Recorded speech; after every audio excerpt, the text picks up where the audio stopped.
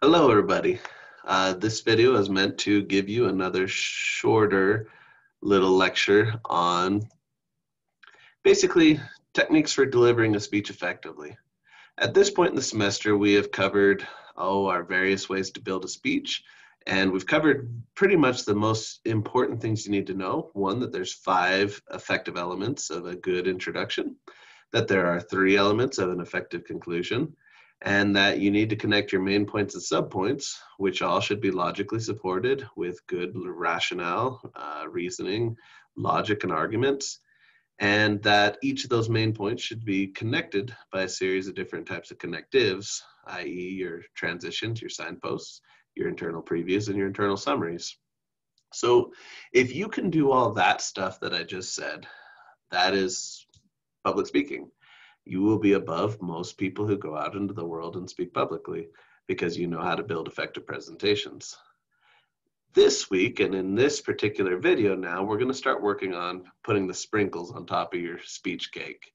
Okay, these are the little tips and tricks that help now to set you above people who just know how to write good speeches, but now how to deliver them as well. Okay, so jumping in here, okay, a lot of us feel like this person. A lot of us feel like this little kid, and it's pretty nerve-wracking when you get up there. And even if you know and you have a good speech built, which definitely helps with confidence, there's a lot of other little things that we need to take into account as we get ready to basically present our speeches in front of people. Okay, so I'm going to jump down, and basically this video is going to be broken up into 2 parts. First is methods of confident delivery. Okay, so there are various ways that we can deliver our speeches. I'm going to go over 4 of them here in the next few minutes. The second part of this video will be that I focus on specific behaviors that people tend to have. I call them delivery quirks. Things that your body does or you do because your nerves, because you're uninformed of what you need to be careful of. And so we're going to cover those, and I'll give you some little pro tips and tricks for how to avoid falling into a lot of those behaviors and quirks. Okay, so starting with methods of delivery. Okay, there's a lot of different ways that we can present our messages, but there generally tends to be 4 that can be effective when they are used properly. Okay, so our first one, impromptu. This is you don't really know or haven't got a lot of time to actually prepare. Okay, impromptu delivery is one of the types, and so you just do your best with the little bit of time you have. The good thing is that we have lower expectations when we're giving these kinds of presentations. People recognize we're on the spot, but that doesn't mean we can't do things to be a little bit better, right? So I've got my little picture here, 2 guys in their underwear. The first thing that you can do to become a better impromptu deliverer is recognize that we still can be aware of when we're going to receive awards or have to get up and present impromptu in front of people. Just like our members of our band here not wearing pants to their acceptance speech, we have a small understanding of when we're going to receive an award, whether it be in class, whether it be for being a good employee. Usually there's a rough idea. Usually somebody asks you if you will attend that certain meeting, which tells you there's something going on. Okay, so always anticipate the possibility of impromptu speaking. Okay, when you're giving these types of presentations, we've talked about how stories are a good way to get people engaged. Well, with this short little impromptu delivery that you're going to give, it helps to draw on a lot of your life experiences and knowledge for the content of your speech. Rather than a bunch of thank yous or talking about why you're awesome, just share a few good stories, a good few knowledges and experiences you've gained from whatever it is you're receiving the award for, and you'll be good to go. Okay, and then lastly, excuse me, and this is just a general tip, have an outline in your head for any kind of impromptu speech you might give. Okay, and this is just a general guideline, but whether it be awards, whether it be recognitions for something at work, you should generally know that the same outline we've been working on for all of our speeches so far this semester can work for this speech too. Start off really quick, attention getter, and give a little bit of credibility for why you're probably up there and what's going on. Lead into a couple little points you want to make with the preview statement. Hurry and make those points. I want to thank my family. I want to thank moms and dads, my teachers who got me where I'm at, my bosses who are awesome, and end with the joke. That's a very simple outline, but if you have that in your head and you're ready to go, even if you are completely blindsided, you'll know the general gist of what you want to accomplish in that impromptu speech, and you'll blow people away. The good thing with impromptu is because there's low expectations, if we do really good with them anyways, people think we're pretty cool. It's a good sign for credibility for us. Okay, so next type of delivery we can use is manuscript. Okay, and that is reading a speech word for word. So that means you literally pull out your paper and you present. Now, many of you have been in my classes before. You know that that is a big no-no in public speaking, in my opinion. But there are times where manuscript delivery is necessary. And a lot of times it's when you want to reduce legal problems, you want to avoid them altogether, because word for word phrasing is something that's super important with what you're doing. So I got an example here, you know, a little video you can watch, but it doesn't matter who the president is. We always have them sworn in an inauguration. We have them repeat word for word the things that we're going to hold them to while they're in office, right? And there's a reason we have them, we read that to them and have them repeat word for word what we're going to say, and that is to cover our legal basis, right? So in case we ever have issues with anybody, we can make sure and say, well, yeah, you were said these things, and we're going to hold you accountable for them, right? So there's a good time for manuscript deliveries, right? But it's important to recognize there are plenty of drawbacks, okay? So obviously it appears scripted because it is, okay? If you mess up in a scripted reading, it's a little bit harder to recover from, because now it's awkward. You messed up something that's as simple as reading a script, but now you've lost your place, you're feeling uncomfortable, you got to find it again. It's just not as natural as a quick little oops and moving on, like it will be in some of the deliveries that we talk about here in a second. Okay, and then lastly, because you're reading, by definition, that means you're not looking at your audience. And as we've talked about this semester, and we'll talk about more later this video, eye contact is a pretty big deal for public speaking. So you need it. And with manuscript delivery, if you're reading, you can't have it. Okay, so some tips if you're going to be a manuscript deliverer for any time with any kind of presentation you give. One, don't use your speech, don't use your slides, don't use your paper as a crux. Okay, a lot of people want to lean on note cards because they just don't want to take the time to prepare to practice, or they feel like they're going to be so nervous they can't do it. Well, you are digging your own hole at that point, right? The moment you start leaning on notes as a crutch, that means that you're going to fall over the moment they're kicked out from underneath you. The second you have a technical difficulty, the second your note card's out of order, you're done. So don't use them as a crutch. If you have to read, read for the sake of getting word to words right, and then don't read more, okay? It's as simple as that. Make sure that you still are working on those oral elements, though. Even though you're reading, you can look up from time to time and just have a few parts memorized. You can still make your gestures, so while you're reading, you can still get excited, you can still move around, and you definitely ought to make sure that you're fluctuating your voice. Again, things that we'll talk about later in this video, but these things still apply whether you're a manuscript deliverer, an impromptu, or any other kind, okay? And then lastly, practice. So if you're gonna read, even though it's reading, a lot of people tend to see that as, I don't need to prepare, and that's not true. The moment you get up, if you haven't prepared and something goes wrong, manuscript's gonna backfire on you completely. Okay, so that's the type of delivery. It has its uses, avoiding legal troubles, making sure we say things word for word, but you can tell it's not my favorite. Okay, another type of delivery that a lot of students will tend to give is a word-for-word speech from memory. Okay, memorized delivery is what we call it, and that's basically every single word is so trapped up in your brain that we follow it just like we were reading a script, but we don't have to read it. Okay, so obviously better than just reading the script, right? It seems a little bit more natural, but here's a couple drawbacks. Sounds super robotic.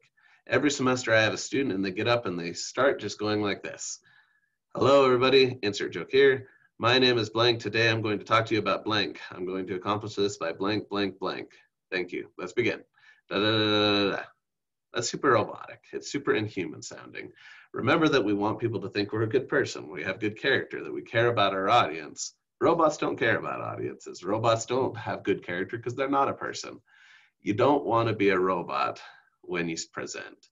Okay, and memorized delivery tends to rub people off that way. Okay, so another big thing is when you mess up in a memorized delivery, it's awful because now your brain's going to panic because you were completely relying on memorized words that are in your head and you can't bring them back. You messed up, you sent yourself into a panic. and now you have nothing to get yourself back on track. So they can be some pretty bad mess ups with memorized types of deliveries. So this brings us to some tips. If you're going to do it, again, I'd say it's better than a manuscript delivery. It's better than being prepared for an impromptu. Okay, practice is a really big one on this. I've got this video here. I'd highly recommend watching Daniel Beatty Knock Knock. Okay, he does a really good job, and you can see how much time and effort he's put into making sure that his speech is in his head. Okay, another big thing, because you don't have to look at a manuscript, that means to help overcome some of the roboticness, look at your audience. Really dwell on that eye contact so they can see that you are looking at them, they can connect with you. It helps you be a little bit more relatable, okay? If you forget words, make sure that you take a breath, don't panic, and even though it won't be perfectly what you memorized, push forward in a way that gets you somewhat what you were trying to say until your brain catches back on to the script, and then you can fall back into that. Okay, but the big thing you don't want to do is just pause or not talk at all or quit. Okay, do your best, and if you've practiced enough, even though maybe the words won't come to you for a moment, you'll still have the general idea from the outline that you built beforehand. Okay, and then lastly, and this is just a big one, mistakes happen, especially in these types of deliveries. Like we've talked about previously in the semester, you don't owe anybody anything. So don't apologize for mistakes. If you make a mistake, don't say sorry and awkwardly wait and pause and hope that people won't judge you too harshly. Don't care what they think. Take the time you need, compose yourself, recognize you're doing your best, and then move on when you're ready to go again. Okay, so that's memorized delivery. Now, with each of these first three types of deliveries, you've noticed I've had drawbacks for them, okay? Some tips, some drawbacks. This last type of delivery is the one that tends to be the most recommended by all speaking professors, public speaking teachers, and it's because it works in most situations. Obviously, if you're avoiding legal trouble, you want to go down the manuscript route. If you're going through a performance, maybe the memorized route. But for a general day-to-day presentation, extemporaneous delivery is your go-to that you're going to want to use. Okay, so notice here it says spontaneous but researched. It's like mixing an impromptu speech with a memorized speech. Okay, and I like to say it's like memorizing your entire speech and then unmemorizing it a little bit so it's not so robotic. Okay, basically, if you're doing an extemporaneous speech right, it comes off supernatural. Okay, it's like you are just talking with friends, but in a formal public setting. Okay, so notice again, I don't have drawbacks with this one. There aren't many drawbacks to extemporaneous speaking. If you know how to do this and you do it right, usually you only see good that come from them. Okay, so excuse me, be spontaneous. Okay, be friendly, be natural while you get up and you present. Just talk to people. I want to point out, I said spontaneous but researched. Okay, extemporaneous speaking is not just winging it. Okay, that is definitely not what you want to think about with this. Research means you know exactly what you're talking about. You know your topic, you have spent time memorizing your speech, okay? But you've dialed back a little bit so you're not just word for word quoting a script, but rather you know your main points. You know your arguments you want to make, you know your content, and then you get up, you follow the general pattern that you have, but if you mess up, if you stutter a little bit, you just shrug it off and you move forward with it. So I would highly recommend watching Steve Jobs introducing the iPhone at Macworld 2007.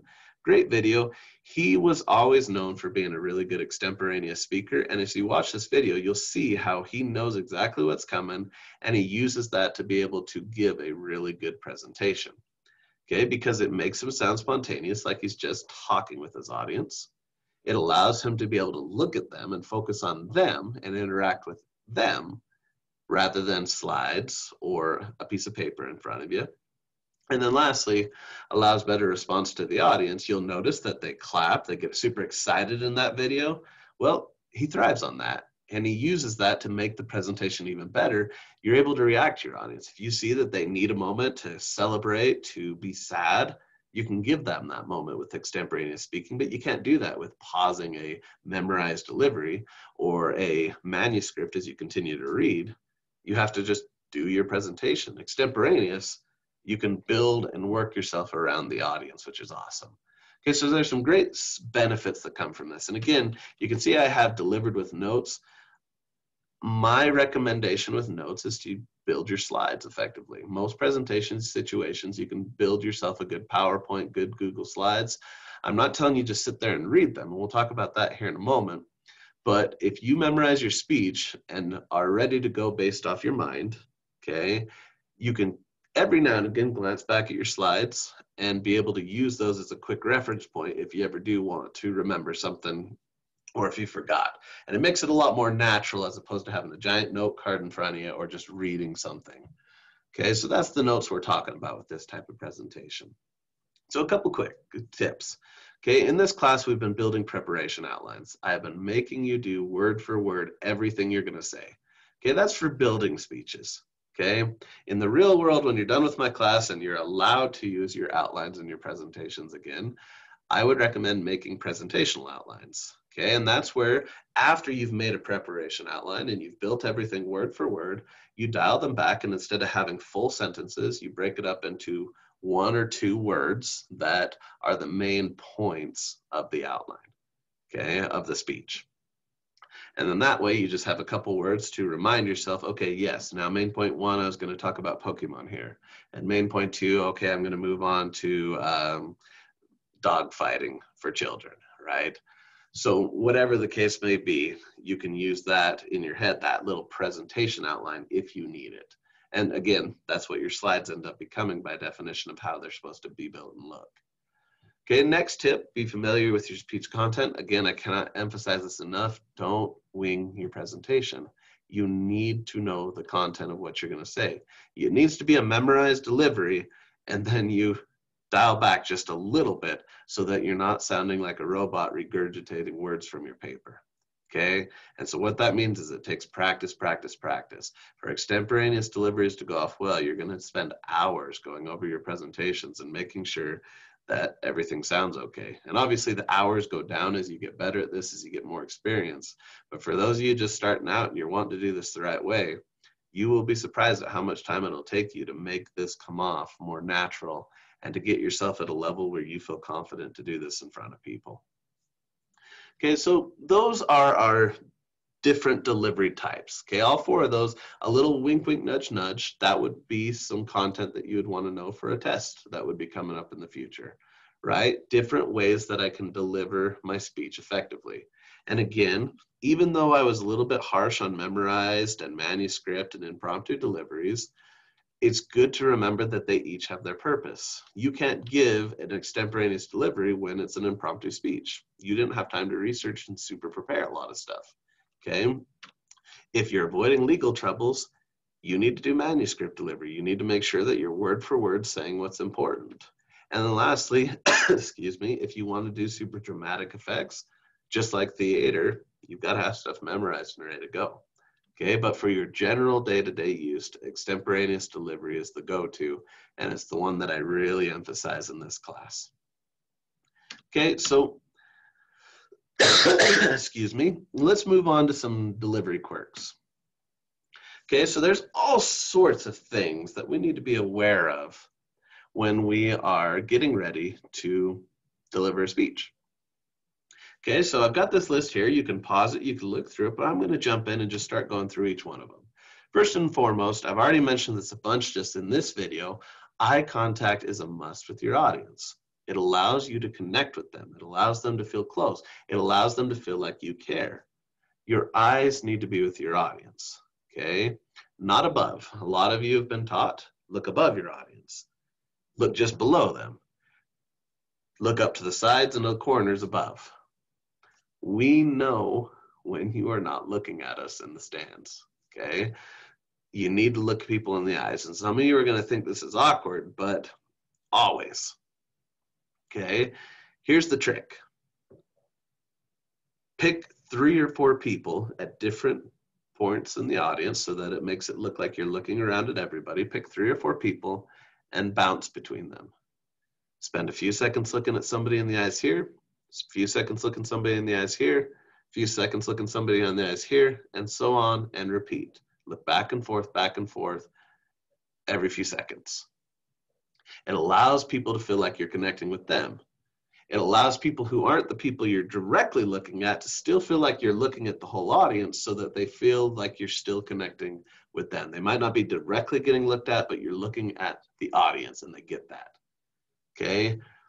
You want to look at people because it helps you be close. So a little tip for those of you, we're all, usually if we're watching this video, we're doing online presentations for the class.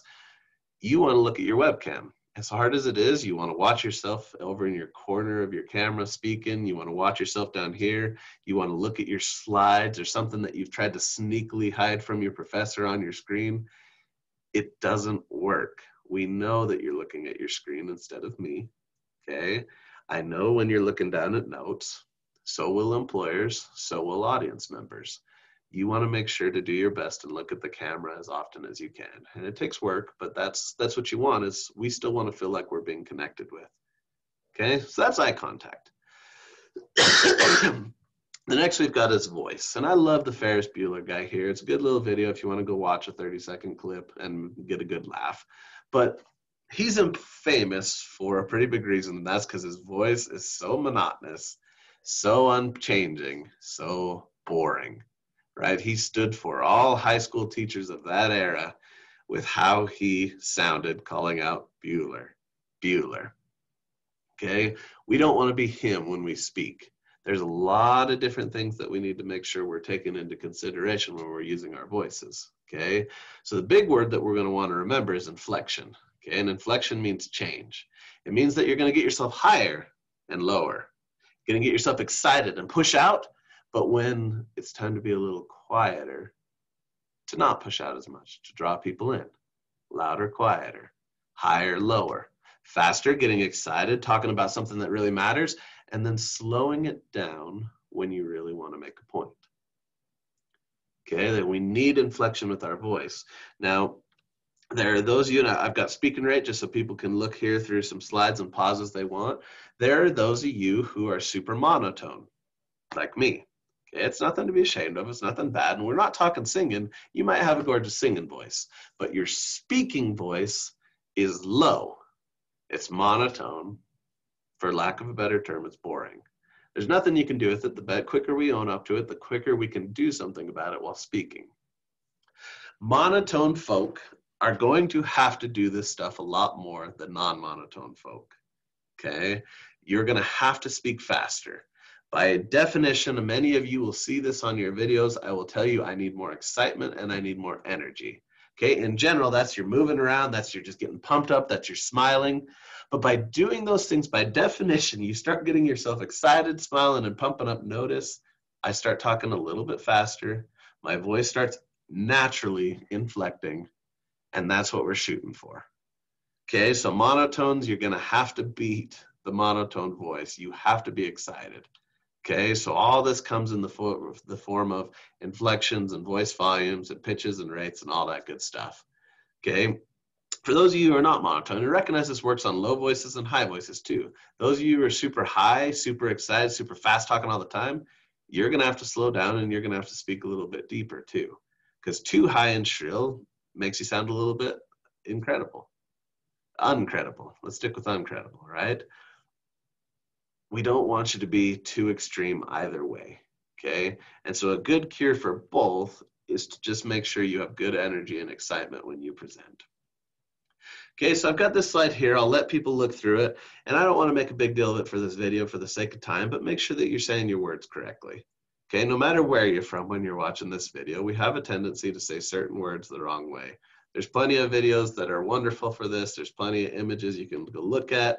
Here's some examples of things that people say incorrectly, okay, and you can look at them. Just be careful with this stuff and always learn the dialects. Listen to people talk as you're around. You don't want to be the outsider who comes in and uses the wrong terminology, okay? So another big word, and this is the one, when I say delivery quirks, most people think of two things. They think of their hands and they think of filler words. Okay, oh, I say, okay, all right. Those are definitely distracting. And if you want to watch a funny video on this, watch Barack Obama count.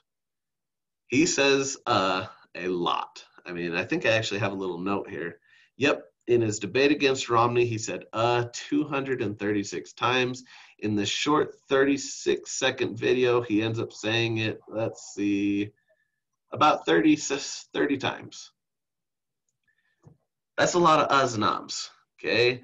That's when it becomes a super big problem. All of us are going to and a little bit. But when it becomes that big, people start spending more time counting your uhs and your ums than they do listening to your presentation, much like this video that was made here. So whatever your word is, and I've given a list of ones that people tend to use in this day and age, watch the words that you put at the ends of your sentences. Usually they always come at the end, and usually the reason we do it is because we're nervous and we want to fill that little gap of silence with something. Okay? All right, you got that? We don't like that pause that happens when we finish our sentences. So we fill them, hence filler words. So a good suggestion I have for anybody who wants to permanently take care of these out of your vocabulary while you are practicing your presentations, excuse me, stop and start over every single time you use one of these words. So as you're getting ready to do a 4 to 6 minute presentation, a 5 to 7 minute presentation, every single time you say, okay, yeah, all right, perfect, moving on, start over. Every single time. And if you need help, if you don't catch them yourself, you don't think you're catching them, ask somebody to sit there with you and for the first 10 minutes, stop you for you. By the time you get done, it'll probably take you an hour. My freshman year, it took me an hour. Every single time I needed to stop, I did. But by the end, I don't do ums and uhs in my presentations anymore. Maybe in a long-winded presentation for class or in a video, I might pull out a couple, but most of the time I talk in my regular day-to-day conversations, my ums, my uhs, my all rights are gone. It just takes time becoming aware of them and be practicing, much like you would basketball or playing the piano, practicing to stop doing them. It takes effort. So another big one that people worry about, and that is body movements and gestures. And guess what? You should be worried about it. What are you doing with your body while you are presenting? You do want to move around, and it's okay to do that. A lot of people, they get up in front of a classroom and they plant their feet and they don't move for 4 to 6 minutes. That shows people that you're nervous. I call that being a stone statue. Okay, you don't want to do that. But you also don't want to move too much. Some people move forward, backwards, forward, backwards, forward, backwards, left, right, step on foot, hunch over, step on foot, lean. All of that becomes super distracting, super quick for people. So the big thing with movement that you want to know is whatever you decide to do to move, you want to have purpose. I like to recommend people, if you're standing in front of a big projector slide screen, move from left and move to the right side of it. Okay, never stop it in the middle. You don't want to get in the way of your slides. But if you're over on the left, after you get done with main point 1, move over to the right, which gives you a little bit of motion, changes things up for people, and then work through main point 2. And when you get done with main point 2, you can move back over to main point 3 on the left. That has purpose, it gives a little bit of movement, and it mixes things up for people, but it's not too much that it just seems like you're nervous and you're pacing back and forth. You can also move forward and back into the audience. So I'm not talking planting your feet and going like this, but rather walk out and get closer to your audience for a little bit. Walk out about halfway into the stands, about halfway into wherever you're at. Spend a little time being closer to people. Walk back to the front and plant yourself back by your slides.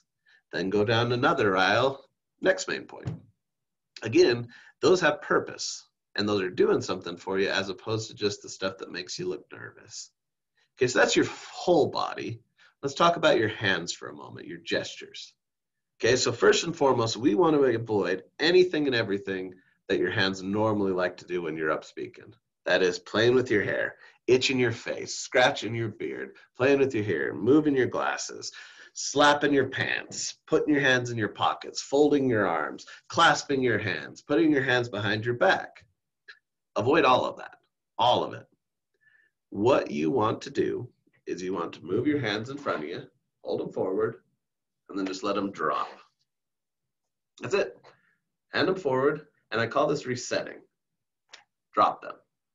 And now as you begin to talk, it's okay to move your hands. You want to talk like you do with friends, like you're having a normal conversation. When you get excited, you're moving your hands. You're saying, it's over there, it's over here. Can you believe what I'm just saying? That's all okay.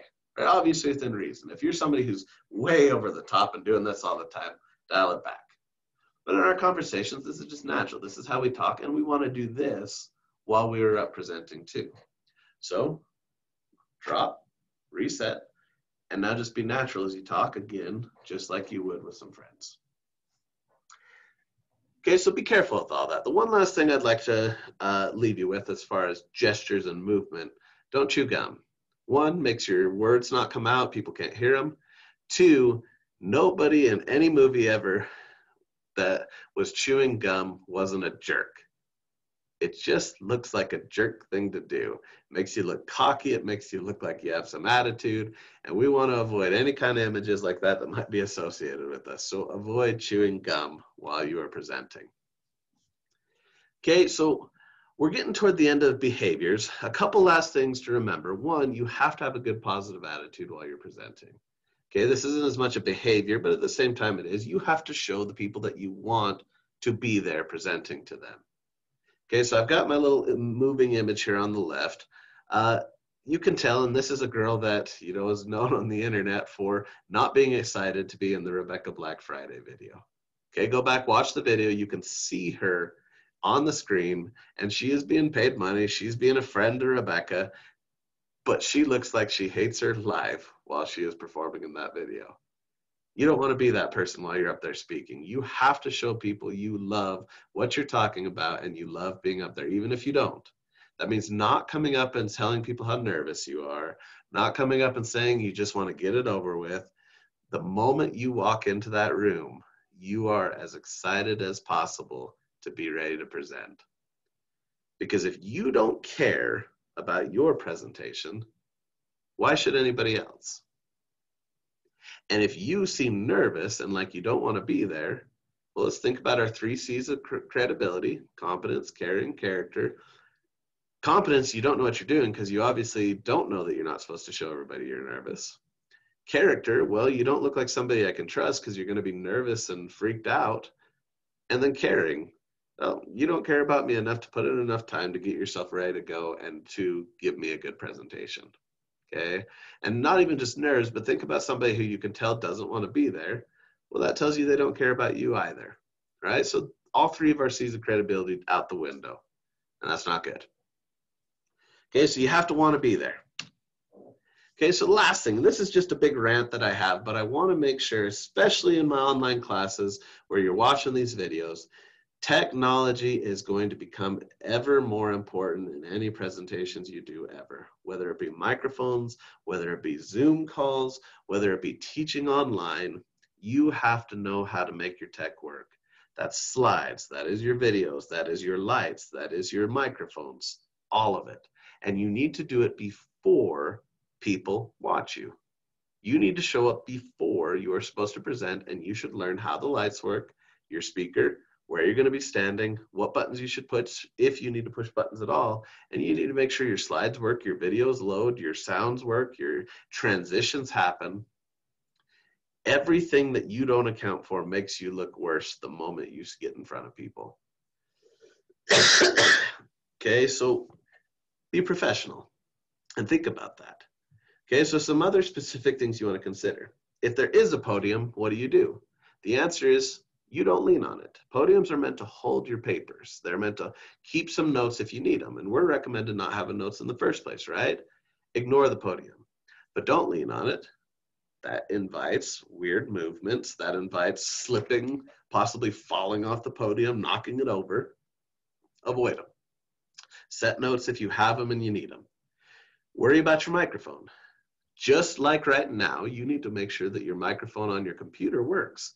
If you're too loud, if you say things too fast, if you pop, pop, pop, microphones have a hard time picking that up. You need to avoid that. You need to make sure you're a good volume that your computer, your mic can hear you. You also need it when you're using a handheld mic that you're not too close or too far. It takes practice. And it's something that you need to practice before you get in front of people. Make sure your slides work. Make sure they're sent to the correct place. Make sure if you have any videos or things like that, double check that they load. A lot of times students find that if they get to a place where there's no internet, their video no longer works, their sound no longer works, certain images don't pop up. You got to find stuff out before you get up and show in front of people.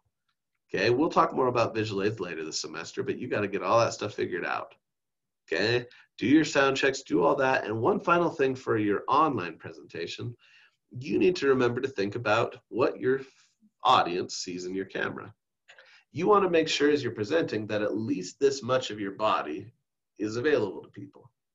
Okay, that we can see your hands, which gives us a little bit more to follow, that we can see you, and you want to consider what's going on in the background.